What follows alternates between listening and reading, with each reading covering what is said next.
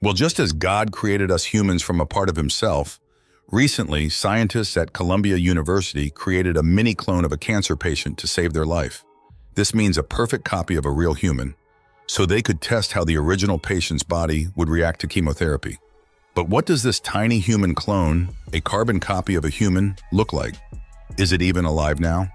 Human cloning is banned in most countries. It is illegal. Non-cloning techniques to actually create a human being are considered unsafe and morally unacceptable.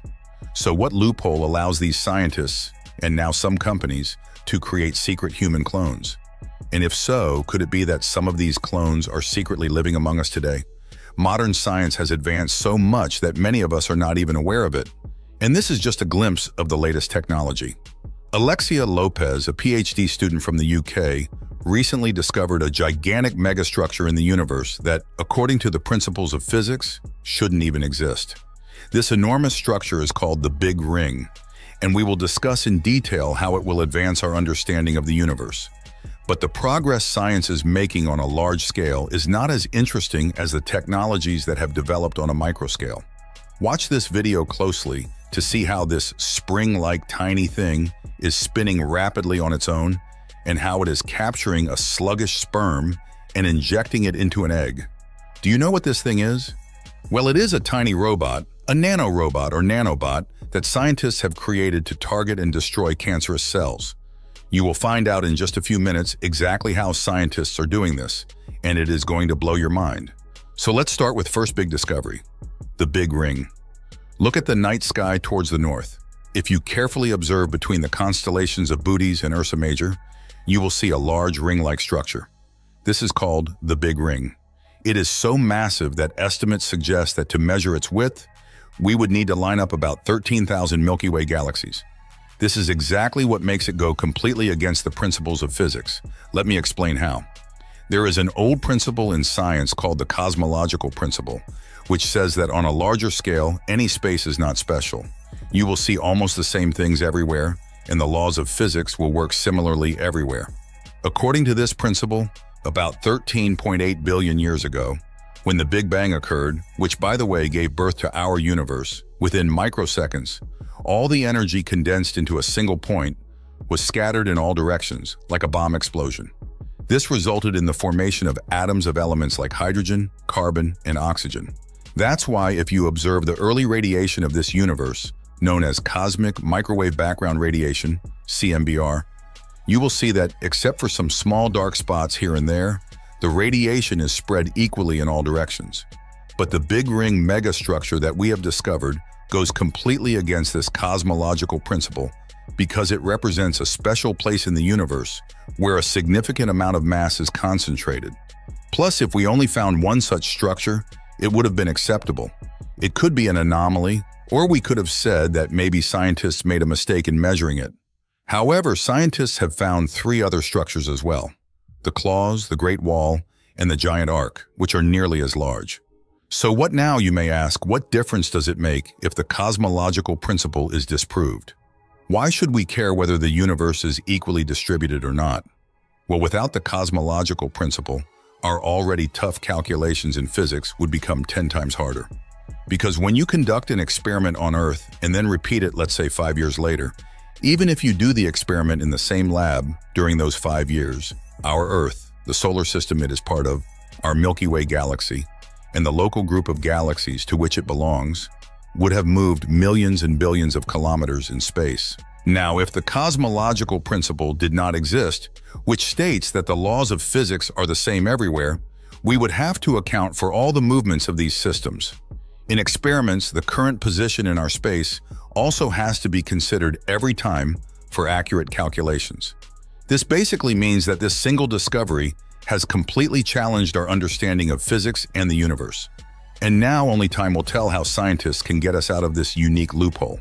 Now let's move on to the next major scientific achievement, which is nanobots. Despite the complexity of the human body, there are many surgeries where avoiding complications becomes extremely difficult. For example, right next to our ear, there is a parotid gland. If this gland develops a tumor and needs to be removed, performing such a surgery becomes extremely tricky even for experienced surgeons.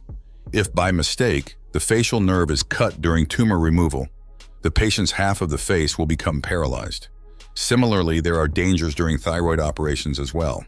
If by mistake the recurrent laryngeal nerve, which controls our vocal cords, is cut, the patient will become permanently mute. Now, being human means mistakes can happen, and that's why for many years our medical professionals have been desperate to reduce the need for cutting and tearing, so that patients do not end up regretting the treatment rather than the disease itself.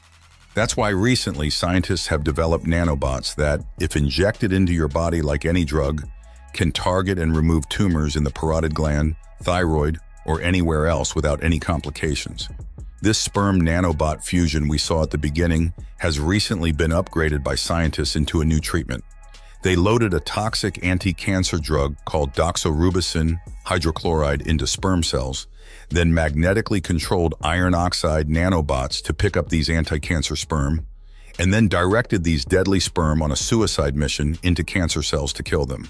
This has essentially solved two major side effects of anti-cancer drugs, because previously anti-cancer drugs used to damage the surrounding healthy tissues, and these drugs mixed with our body fluids would get diluted, making the treatment ineffective.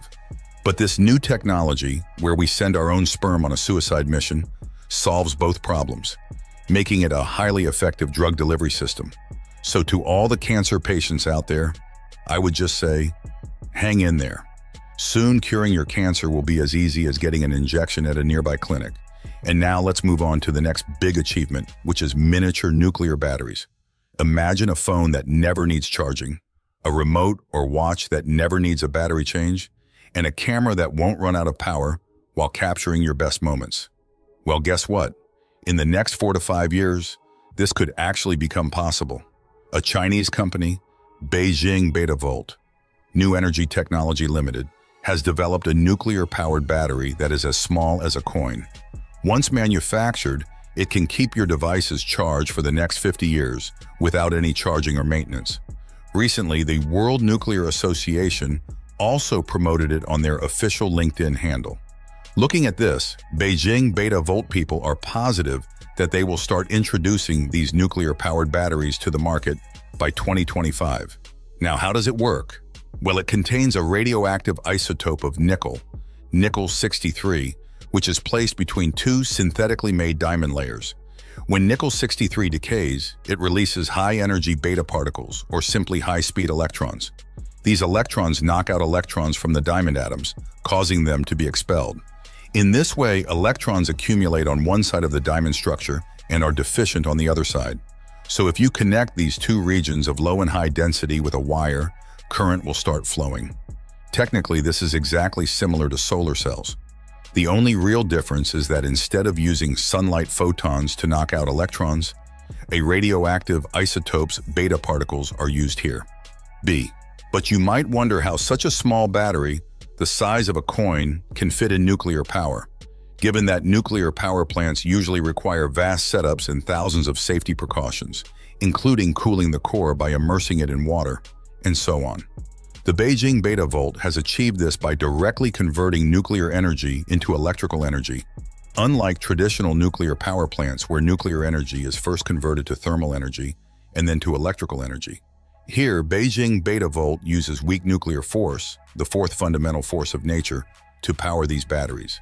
Hence, these batteries are very small. However, since radioactivity is involved, you might wonder about safety. Radioactivity often brings concerns of cancer. In this battery, because nickel-63's radioactive core is used, which we have seen is powered by weak nuclear force, it emits beta particles with low penetrating power. These beta particles are not as dangerous as the strong nuclear forces produced by uranium-235 cores used in traditional nuclear plants. Thus, they cannot penetrate even substances as hard as diamonds. So there's no chance these beta particles will breach the protective casing of the Betavolt battery. All in all, these next-generation batteries are quite safe. Still, as an extra precaution, Betavolt will initially supply these batteries only for medical devices and space tech. After thorough testing, we might see these batteries in common consumer products. Cloning breakthrough now, let's move on to our fourth and most important achievement, which is a cloning breakthrough. As we knew at the beginning, for many years, human cloning or even animal cloning in general was considered illegal. But recent news suggests that secret cloning has become quite a flourishing industry, and people are making substantial money from it. So how is this happening? In 1996 to 97, when the first cloned animal, Dolly the sheep, was introduced, some scientists immediately wanted to test the same cloning technology on humans. They believed this technique could help infertile couples. Around this time, an American cloning company called Clonaid was born and immediately started using the cloning technique, somatic cell nuclear transfer, on humans as well. Continuing with this technique, they would take tissue samples from the parents and then extract the nucleus from one tissue cell and inject it with the nucleus from another tissue. They would then grow these cells to the embryo stage and implant them into a surrogate mother's uterus. The result was that the baby born would be a perfect clone of the parent, looking exactly like the parent from whom the nucleus was taken. In simpler terms, it would be a perfect twin of the parent, just from a different timeline. Using this technology, Clonaid's CEO, Brigitte Boisselier, claims that they have already created at least 20 human clones, with the first baby, Eve, born on December 26, 2002. This means that today, Eve could be a 22-year-old college student living somewhere among us, possibly unaware that she is a clone. But cloning is banned, right? So how is this possible? It turns out that cloning is banned in only 46 of the 195 countries we have today. As a result, Clonaid has developed Eve and other clone babies outside their home country, the USA. Additionally, among the 46 countries that have banned it, almost all only ban human cloning, not animal cloning. Hence, cloning techniques are being polished through trials on animals in various countries.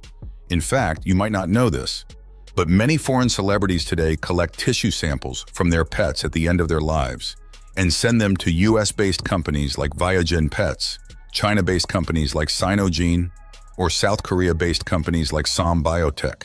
Within just 2 to 3 months, cloned puppies of their deceased pets are delivered to their homes.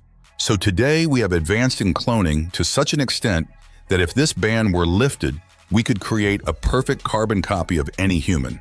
In fact, as I mentioned earlier, the scientists from Columbia University who created a miniature clone of a cancer patient demonstrate our ability in human cloning. The lead scientist, Professor Gada Wanjek-Navkoich, and their team first grew tissues from the patient's heart, bone, liver, and skin in 4 separate compartments. They then connected these tissues through artificial blood vessels and circulated the patient's blood in them. They tested an anti-cancer drug, doxorubicin, and compared the results with real-life human trials. The results showed that the miniature organ system reacted just like a real human body in clinical trials for doxorubicin. This indicates that, barring ethical concerns, we are very close to becoming godlike. So friends, make sure to share this video with your friends and family.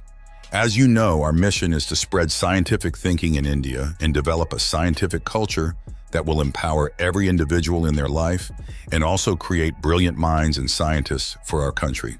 Thank you so much for watching. See you next time. Until then, take care.